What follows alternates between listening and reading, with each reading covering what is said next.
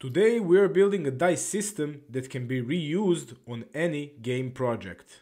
Our logic needs to receive number of dices that we roll and also number of sides for those dices.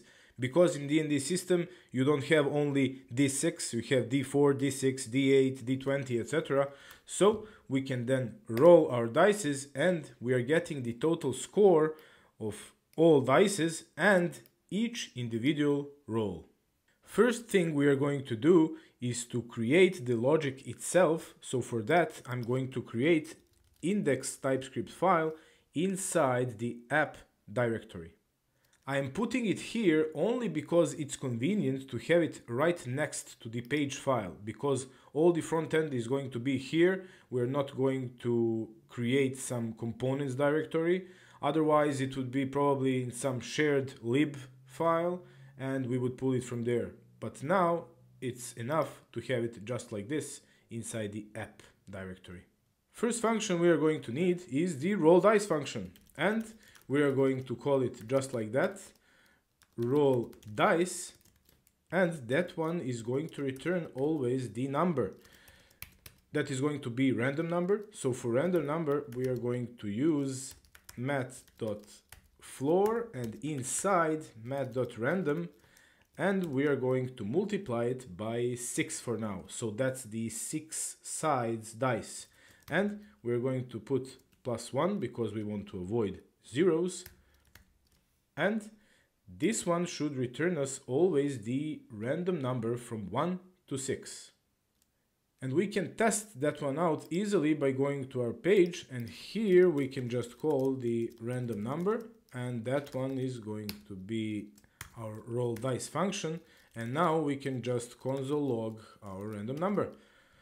And we see it's 5. I see it here because whenever I save, Next.js is automatically refreshing behind. So if I save again, we're getting the 4 and 6 and 4, really nice rolls. So now we need to put here sides. So how many sides are we going to have for our dice?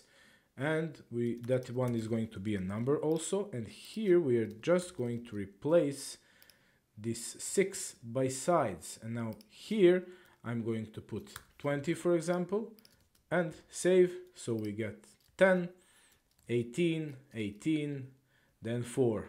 This is the first bad roll I had.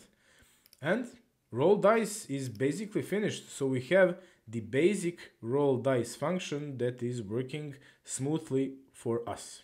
Next thing we need is the roll dices function. So I'm going to create roll dices, and that one is going to receive, let me just return something, that one is going to receive dice. So this one needs to be new interface that we are going to create. So here we are going to export interface dice, and that one needs to have, same like here, it needs to have sides. So we need to know how many sides does those dices have. So that's going to be a number. And next thing is quantity. How many of those dices do we actually receive in this function? And roll dices function needs to return us total count of all roll results and each individual roll. So for that we're going to create a new interface, and we can call it just the roll result interface, and it needs to return total number and also all rolls. So that's going to be an array of numbers, and we are going to put that to be the type of result we need to return in our roll dices function.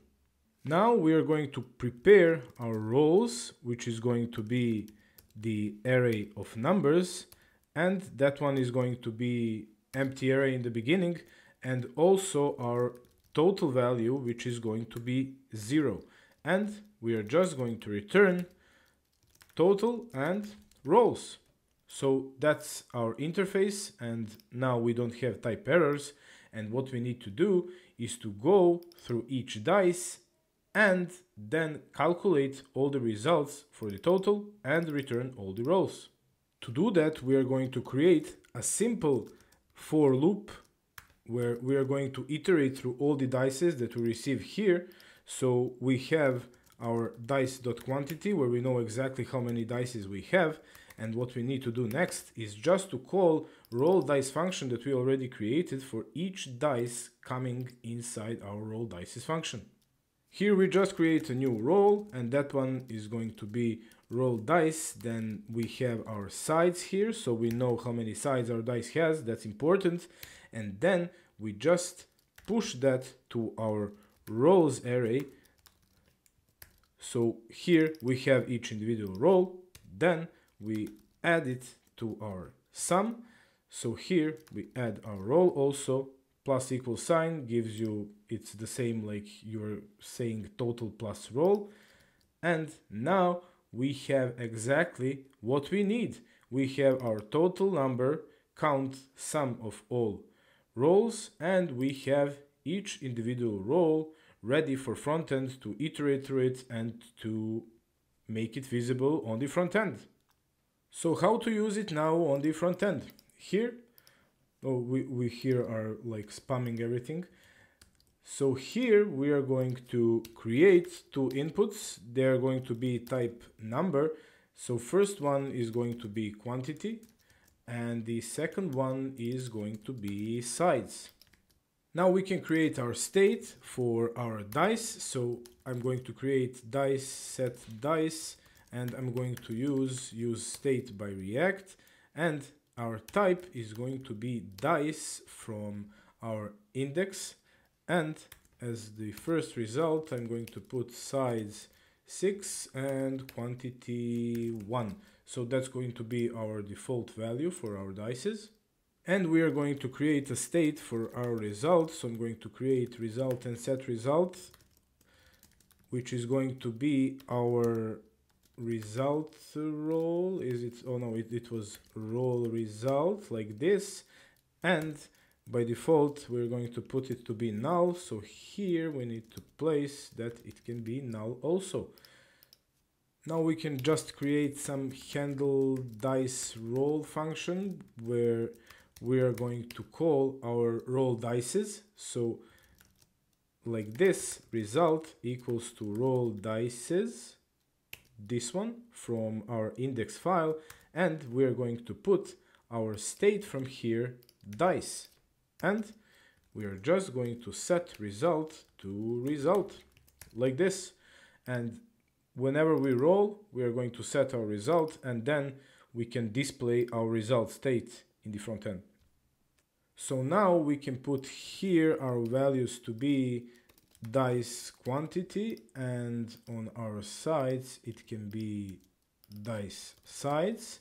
So now if you check here, we are missing the use client because we are using the use state hook. We need to put always use client inside Next.js, and now we should have it pre-filled. Yes, only thing is that this minimum age screen is making a mess, but we are going to create a new div, and I can put some flex column and gap of maybe 3 or something like that.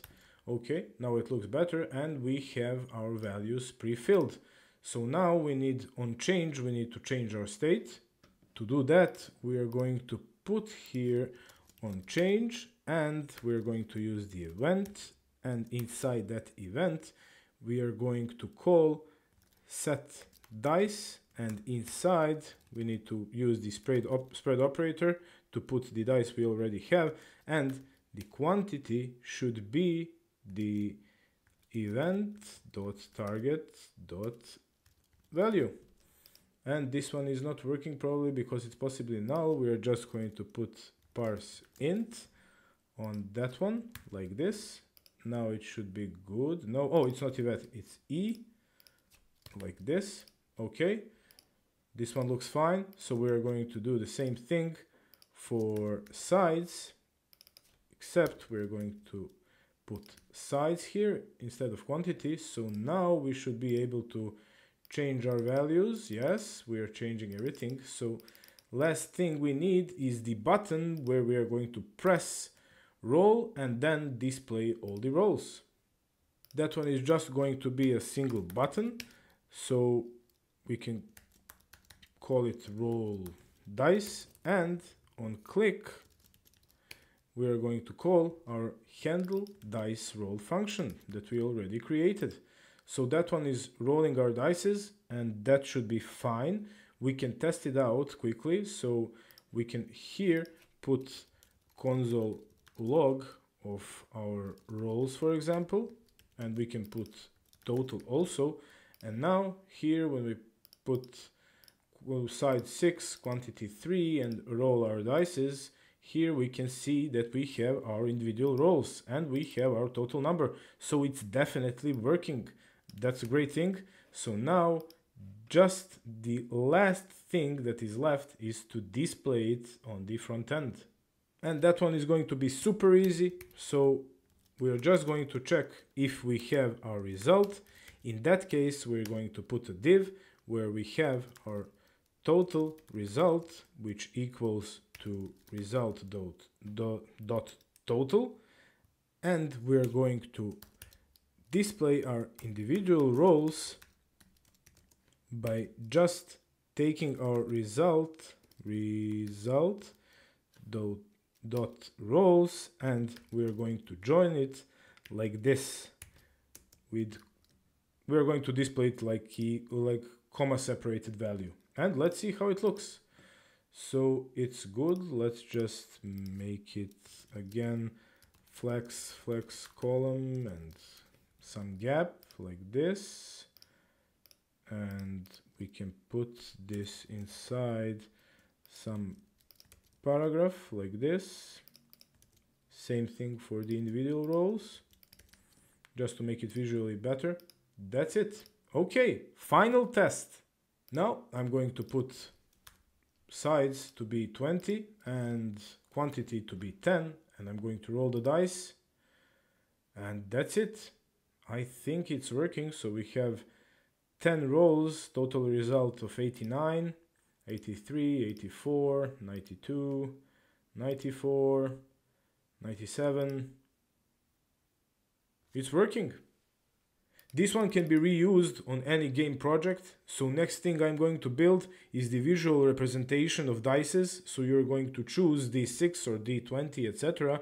And you're going to visually roll it and see the result in dices on Frontend.